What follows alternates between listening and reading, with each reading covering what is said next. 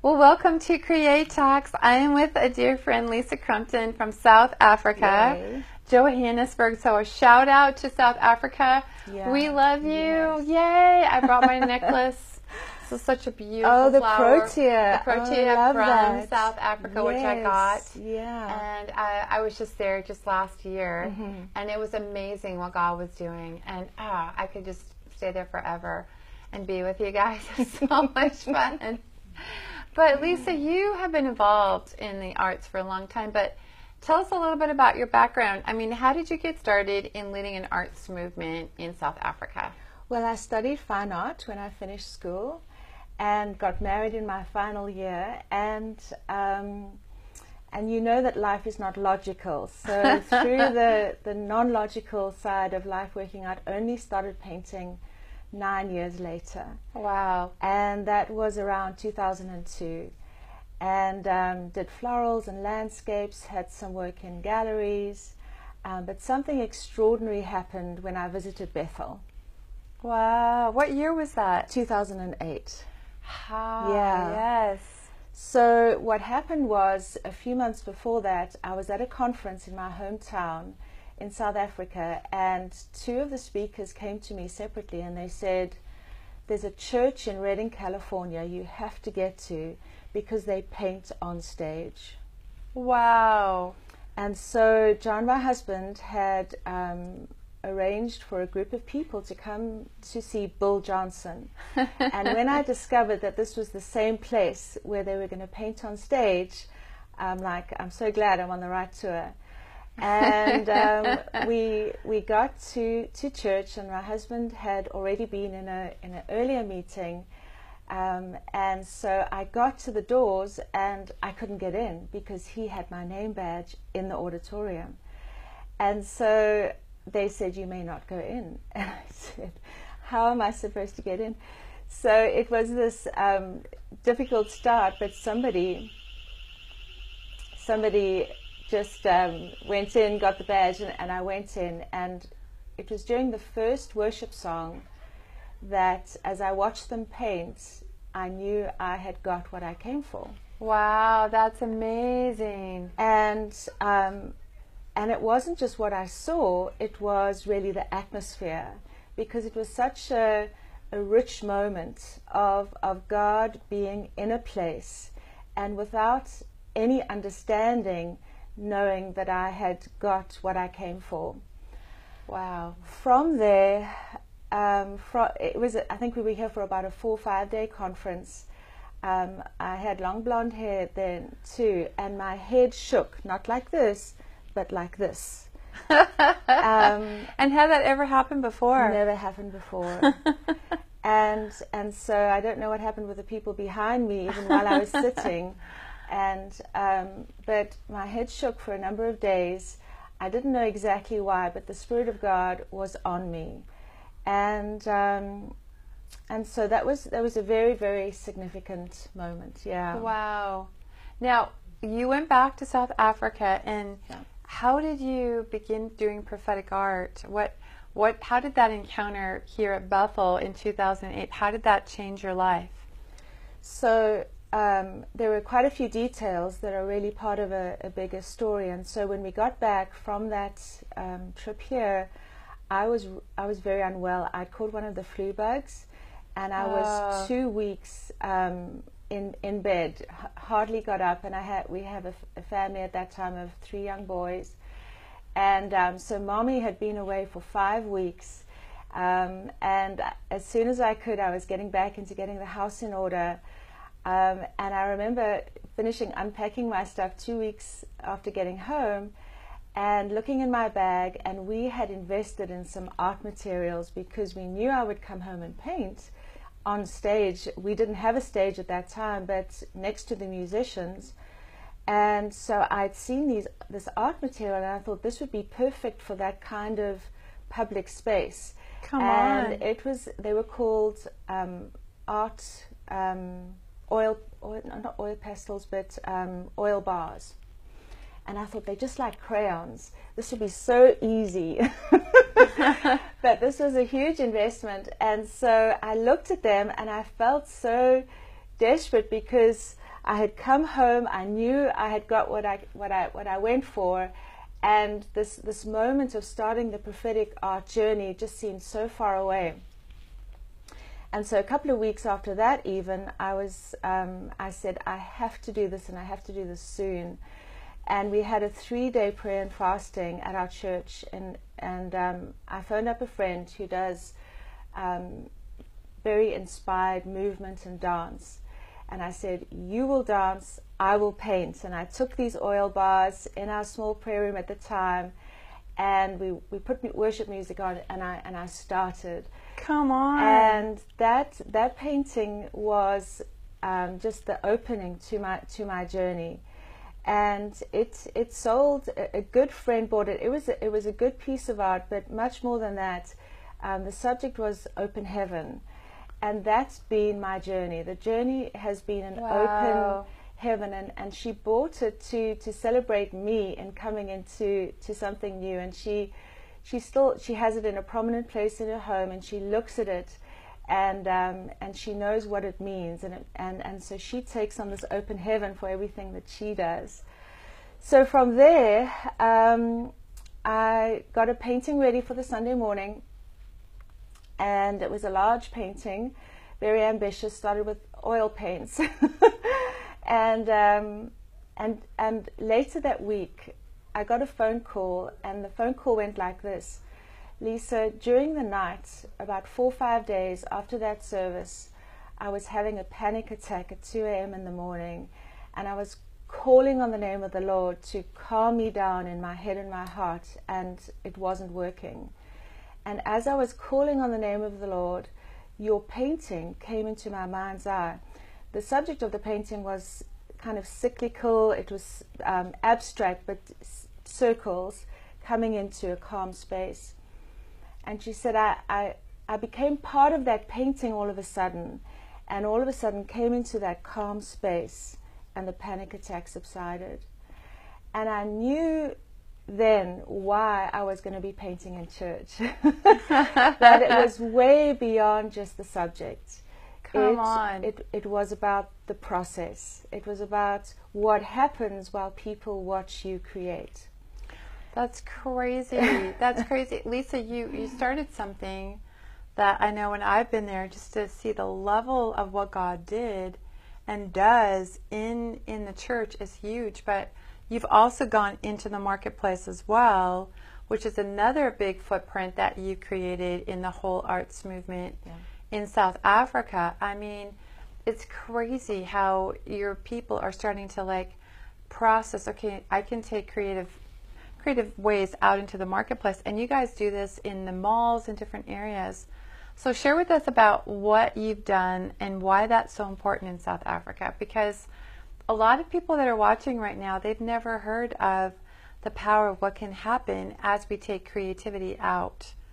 Because it's one thing to do it in worship and for people to see what God's doing, but it's a whole other level to do it outside. So share some of the testimonies and some of the stuff that's happened. Yeah, in fact, one of your trips, you came to our flea market. Yes, that was so much fun. So we hired a place in a flea market near to our church, and we had one of the stalls was a table with artists, and we called it Soul Art, S-O-U-L, Soul Art.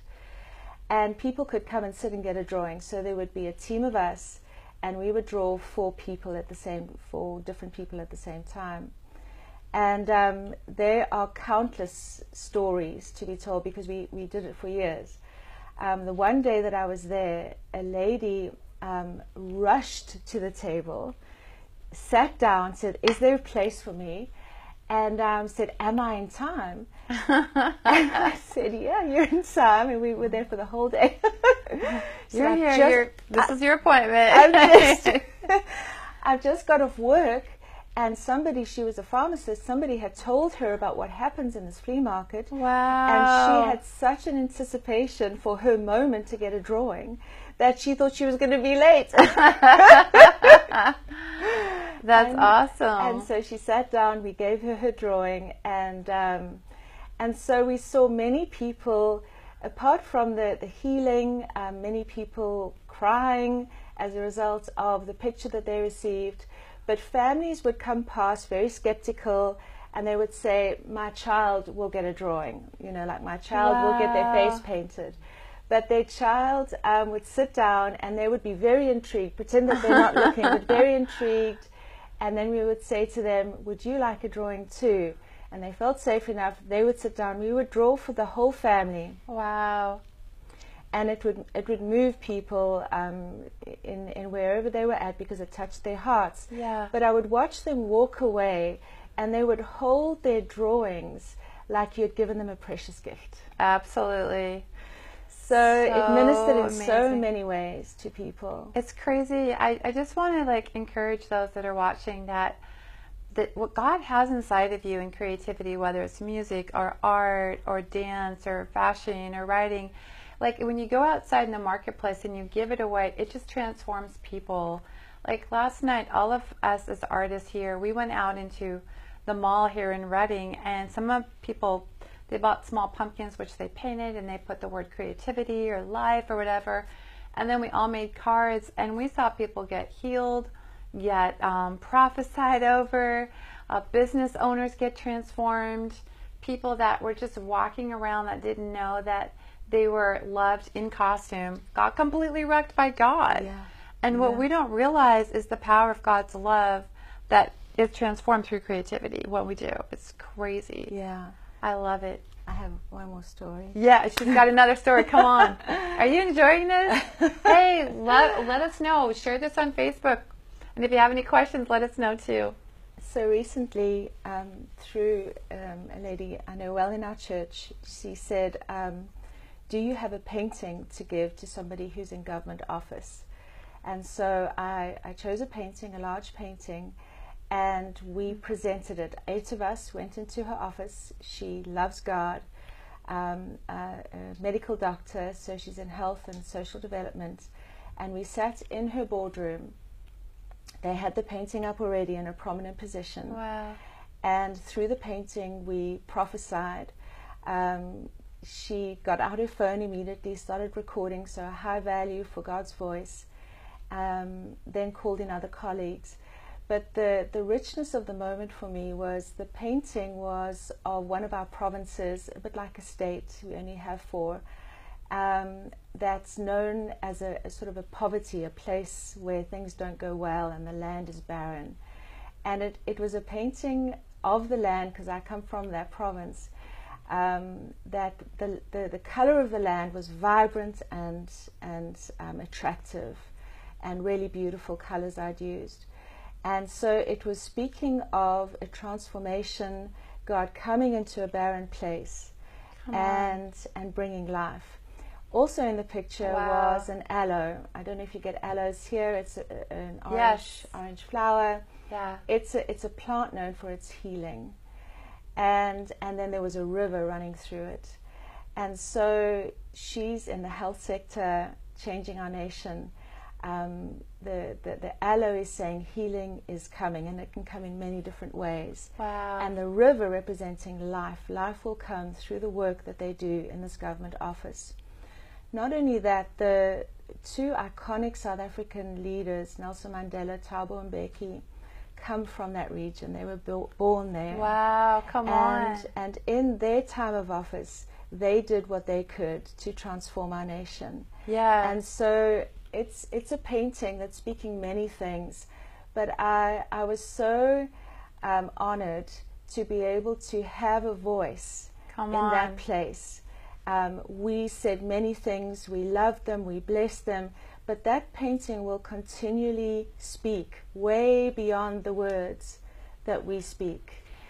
It's crazy because I had the privilege of also doing a painting that is hanging up in this lawyer who works with Mike Pence. It's crazy how we don't realize the power of creativity that continually, art can continue to prophesy from generation to generation. It's just crazy. I want you to, if you have any words of knowledge, one of the things we love, as you know, and you have people that need to be watching us, so tell them, but I wanted you to share any words of knowledge that you have for people that are watching right now, and just share your heart. Yeah. So there's somebody who, hearing that story, has a painting that's been highlighted to you, and you now know who to give it to. Come on. So I'm asking the Lord to give you what it takes to make that connection, to give you the access to that office, to that person. And you may or may not get the moment we got to prophesy with words, but your painting is a prayer, and your painting will continually speak to that person. Can I just say that the painting and giving that painting, make the most of that moment that you're given. Give it in a ceremony if you can, even if it's just between you and that person. Yes. But make sure there's an unveiling. People also value the moment of you giving the artwork. And really, I want to piggyback on that, because I feel like there's other people that, I mean, it doesn't even have to be a government official. No, it doesn't. You can give it to a store owner. You can give it to someone who is elderly, who no one ever has touched. Yeah. You can give it to somebody who's a single mom, and it's a picture of hope. But whatever it is, realize that God is highlighting what you're creating. And even some of you that have a heart for music, you can write something. Yeah. Those of you that have a heart for fashion, you can create something. But whatever you're doing, realize like God wants you to know that it's this thing inside of you is meant to come out by asking Holy Spirit. And you're the Holy Spirit woman. She is such the Holy Spirit woman. But why do you think that arts are so important in transformation of culture? Tell me a little bit about just what you've seen in South Africa and what your heart is. Yeah. Because you really have a heart for God to do something much larger than just even what just one nation. So share your heart. Yeah, it's a big question, and you know me, I like to ask the big questions. I don't even I have some answers, and I think I'm exploring that. Yeah. But I know South Africa is a very, very creative nation. Yes. It has a unique creativity and innovation in it and on it. Yeah. And through artists who love God, through His glory coming on what they do, because He put it in us. On. That's right. If we don't develop what He put inside of us, we don't have the moment of giving Him glory through the talents we have. Yeah, come on. That's really easily seen in musicians. Yes. And so they write a song and they become famous. And so it's a slightly different journey, but it's exactly the same for an artist. If you don't paint the picture, how do you become famous and famous for Him? How do people get the message that God puts talents inside of us? So Leonardo da Vinci's Mona Lisa, it's famous for many, many reasons. But if he did not paint that picture, that's right, we wouldn't have everything that it brings to us today. And so South Africa is using its voice in the arts, and it's being used politically. It's being used in the scourge of many things that are going wrong. But the artists are producing work that have a voice. Come on. And sometimes it's not easy to hear or see or listen to, but they are using their voice because that's what God put on creatives. Yeah. If you don't use your voice, people won't see or hear. You won't make a mark in history. Because many words are spoken, but they're not necessarily documented. But a picture documents the moment. And I really want to give a shout out, because there are people right now that are watching that you have friends that you know have a talent, and they're just sitting on it, and they're not doing anything with it. I want you to share this post and get the word out and start to change the way that they think about themselves. Some people need a nudge. They need to see a person like what Lisa's doing, what I'm doing, to transform culture and to say, hey, it's time for you to see what you can take. It's huge. Yeah. And also a shout out to the UK. Thanks for joining. South Africa, we love you. Europe and America, we just thank you for joining us. But part of this journey that we've talked about today is the fact that you stewarded something that you saw here. Yes. And then you brought it home. Yeah. And you said, I'm going to take the oil pastels. I'm going to start with just worship. You started with what you had. And then look at what's happening. I mean, when Kevin and I have done conferences there, and when I've done creative stuff, all the people that are coming from the different regions and the different churches, they're all so hungry for this. Yeah. Yeah. And I want you just to impart and pray for people, because I think, Lisa, you carry a mantle upon you of awakening up the artisans. Yeah. So get ready. You guys know the position. Put your hands up, and Lisa's going to impart to you and pray for you. So Holy Spirit, come and breathe on the work of the hands of your fine artists, of your creatives, of your innovators. Yes, Lord. I see the breath of God coming. And there are a few of you that are really being impacted right now, and you're receiving what God has, but there's going to be evidence today and tomorrow of what He's given you. And that evidence will come in the artworks that you do. Come on. They don't have to be big or grand, but you do need to capture the moment and say, Holy Spirit, come and breathe on what you're doing. Give anointing, give power, give your oil. We need your oil of anointing to come into our gift, because then you do much more than we can do. And so just praise you for the gifts you give, but much more than that, what you do when we give our gifts back to you. Oh, wow. Did you feel that? Okay, I want you to look for changes. Put it on my Facebook of what God's doing and how you were impacted by Lisa. Share this post with so many different people, and let's see a creative renaissance.